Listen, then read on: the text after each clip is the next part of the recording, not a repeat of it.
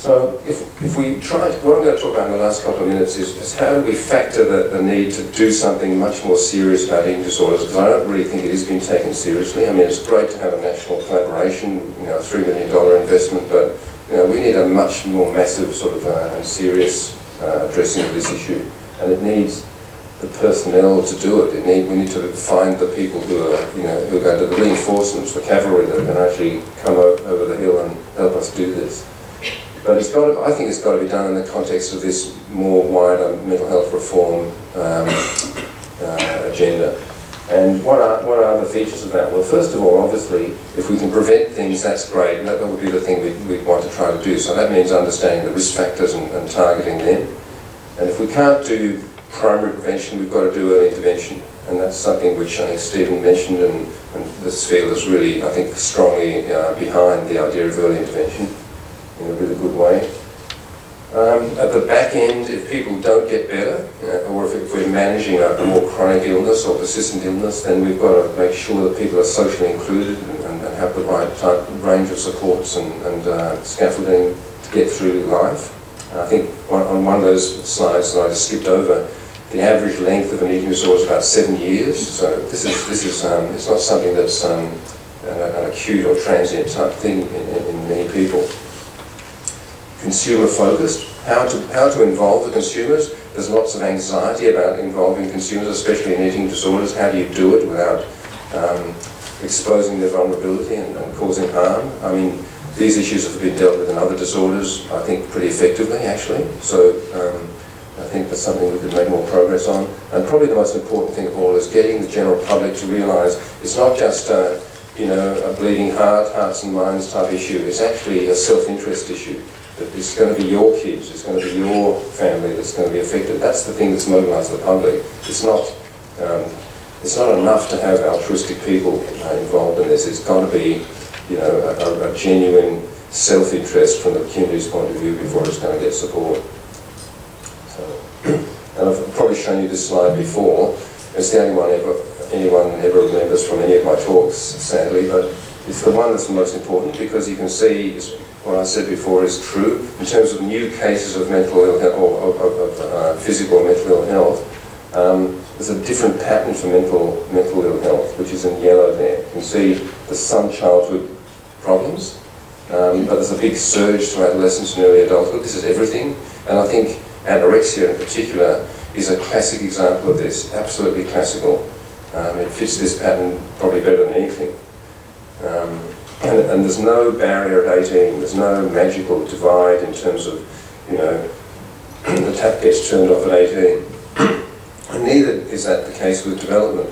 You know, becoming an adult isn't something that starts at 12 and finishes at 18. It probably starts a little bit earlier than 12, and it finishes definitely much later than 18, probably in the late 20s these days. So we've got to put those two things together in designing cultures of care, those two key facts.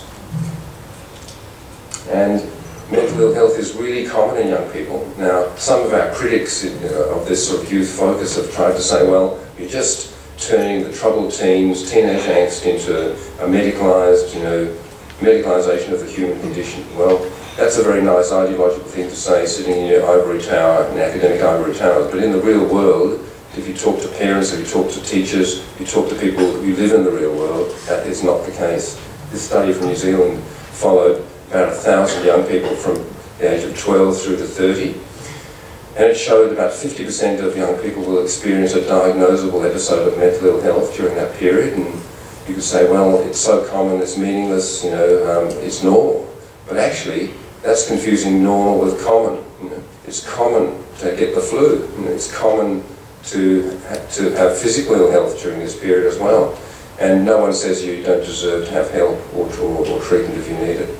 So, and this study also shows that these young people, if they had mental ill health during this period, it was directly proportional to their human outcomes or social outcomes. So how much money they were earning at age 30 was directly proportional to how much mental ill health they had, how many friends they had, how much educational success they had. So these are really practical outcomes of untreated and unrecognised mental ill health. And obviously eating disorders is one very big component of this. It's one of the expressions of mental health in this age group. And the access is terrible, as we've seen. I think this is why the Mental Health Commission, the Reform Commission, endorsed the focus on young people very strongly. It had 14 recommendations, and the top 2 had to do with youth mental health and early intervention services for more serious illnesses, which obviously shouldn't just be about psychosis, should be every potentially serious disorder. There are other new developments, innovations that are coming into the mix, which I'm sure you're going to talk about. The use of e-health, and there's a complementary and sort of additional sort of stream, especially for young people. And there are new developments to try to beef up this focus, because obviously it's very weak. The focus on teenagers and young adults is still very weak. There's a system that wasn't built. So it's an international group of Canadians are involved, in this process. Simon Davison from Ottawa was here for 3 months last year. He's one of the people that's involved. We had a very successful conference to try to get this issue off the ground. Eating disorders was one of the themes in this conference. And even the College of Psychiatrists has actually started to move with the times and has set up a special interest group in youth mental health to sort of bridge child and adolescent and adult psychiatry, so that people who want to work with young people, whatever their training background, can actually work together and actually create some new expertise. Because it's not as though we know everything, is it? I mean, there's lots of stuff we don't know in terms of clinical care, in terms of new research and so on. So those are positive things. And in terms of how we get there, I'm just showing you this because in parallel with the planning for the mental health reforms last year in the budget, because it was so bureaucratic, we had to set up a special, unofficial, like not the expert working group, to actually come up with a blueprint to feed into that process. And I think that's what we've got to do in the mental health sector. We've got to actually create a common blueprint which includes the key things that have to be done, but not the usual wish list like our national mental health plans tend to be, just everything's included. We've got to have the things that are the priorities and actually the sequence of actually implementation. You can't do everything at once. We're not going to get $20 billion. But if we get 2 or 5 billion, what are we going to do? Which are the priorities?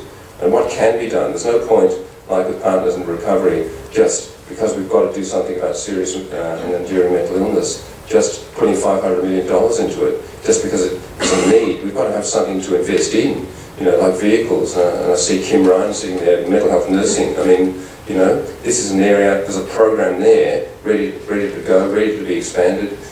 We've got better access, we can build on that with more specialisation.